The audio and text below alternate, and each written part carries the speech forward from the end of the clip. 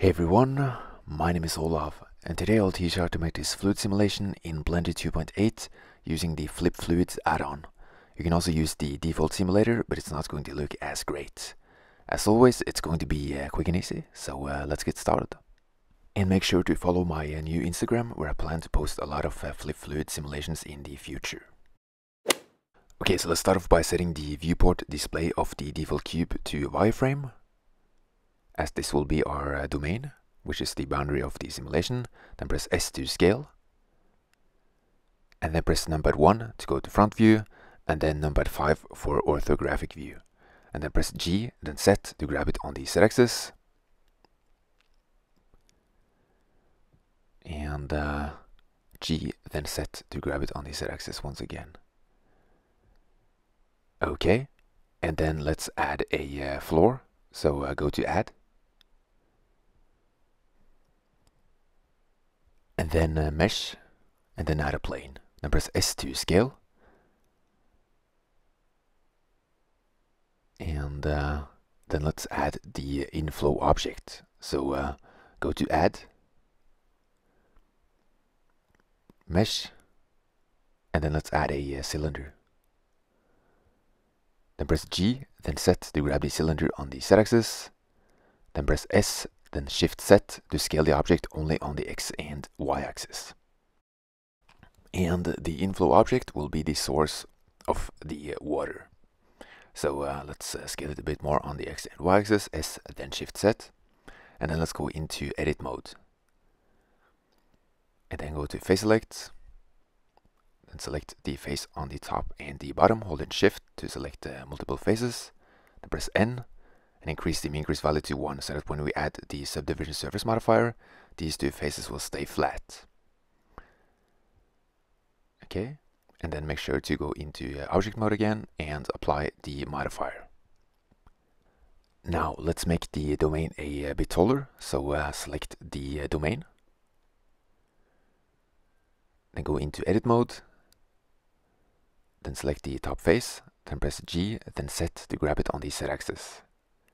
Then go back to object mode, and then select the cylinder, and then press G, then set to grab the cylinder on the Z-axis as well.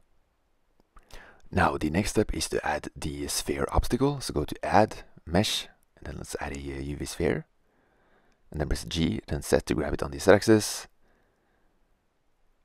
then press S to scale. And then let's add a subdivision surface modifier to increase the number of vertices. And then apply the modifier. Okay, so now we have everything we need. So let's go into the physics settings and add the fluid simulation. So let's start off with the obstacle. Go to Flip Fluids or Fluid if you only have the default one. And set it to obstacle. And then let's select the inflow object, Flip Fluids, and then set it to inflow. And the inflow velocity is the speed of the fluid that is created inside of the object, and we want that to have a strong negative value on the Z-axis so that it comes downward. And then we're going to select the domain, which is the boundary of the simulation, and set up the simulation settings. So Flip Fluid, and then domain. And let's start off by increasing the resolution, so let's set it to 300. If you use the default fluid simulator, you can also set it to 300. And the preview we'll set to 300 as well. And let's set the frame rate to 30, and then 1 subdivision. And a higher resolution and a higher number of subdivisions will increase the number of vertices, which will increase the quality of the simulation. So let's bake the simulation. Now the bake is done, so let's select the light, and then go into the light settings, change it into a sun, and let's set the strength to 15. Then press G to grab, and R to rotate, and you can also press R, then set to rotate the sun on the Z-axis. Okay, so now we have the light, and let's go into the render settings, change to cycles. And you can also use the GPU for the rendering. I'm going to use the GPU later because the GPU rendering kind of messes up the recording. And let's set the number of samples to 400 for the render, and then 100 for the viewport. Okay. And then let's set up the background image. So go to the world settings, change to environment texture, click open, and you can find the background image in the link below. And I'm going to use the Chelsea stairs, and these are free background images, by the way. And then open the HDR, and as you can see, when we go into rendered view,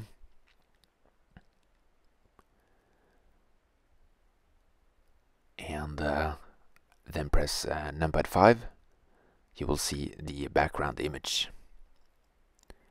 Okay, so let's go back to solid view and set up the material for the water.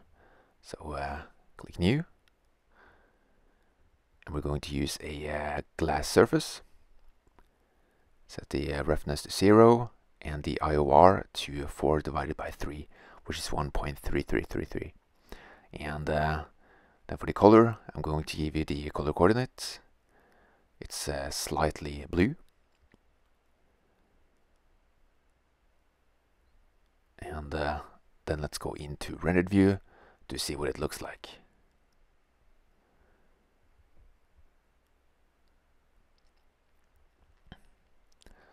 And as you can see, it looks great. And then the next step of this tutorial is to add a material for the obstacle sphere. So let's select the sphere, and then click new, and then use the glass shader, set the roughness to 0, and let's make it blue. What color you choose is optional, but you can use the same values if you want to.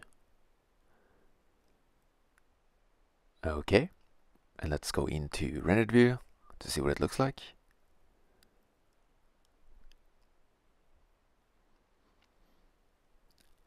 And I think it looks okay. So let's go back to solid view, and then select the floor, and then press S to scale.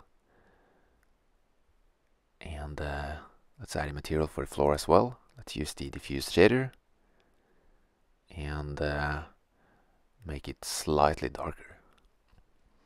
And then once again, let's go into rendered view. Okay, and then let's set up the camera. So let's go back to solid view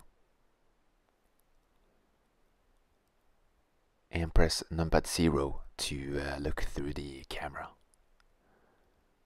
And then select the camera, go into the camera settings and increase the N value so that the range of the camera increases.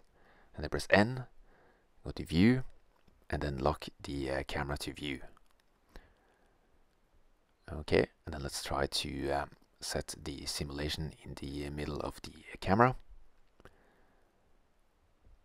So something like this.